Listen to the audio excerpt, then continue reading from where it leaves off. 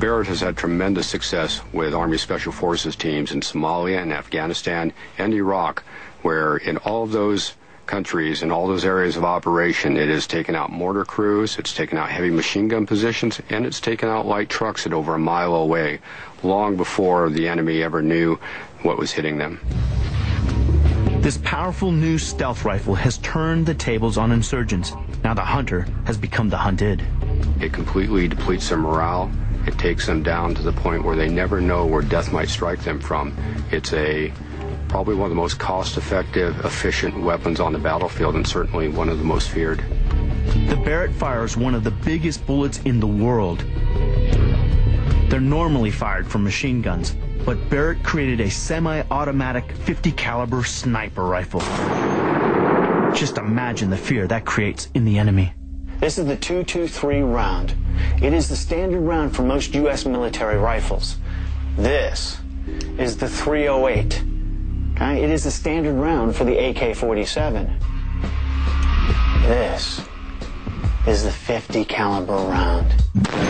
This round, when fired from the Barrett M107, flies at 2,700 feet per second and can take out an armored personnel carrier. Trust me, you don't want to be in one of those when one of these is flying around. When you're hit by a large caliber like this, you're down. It is impressed upon the enemy that this is something you don't want to come up against. What we have been learning here in Afghanistan and Iraq, a lot of our targets are inside the city. So not only are we just having to look at a long-range target, but a target that may be barricaded in behind sandbags or behind brick walls, and the 50 caliber does a great job on those type of targets.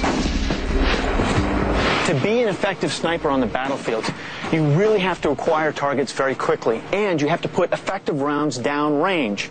With the old-style sniper rifles, you used to have to pull the bolt all the way out, put a round in the chamber, and then put that bolt all the way back to fire another round. That could take anywhere between 15 to 20 seconds.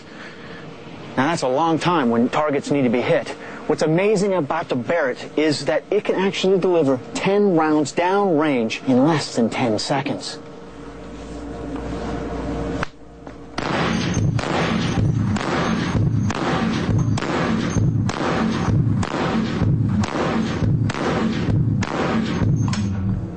Less than 10 seconds.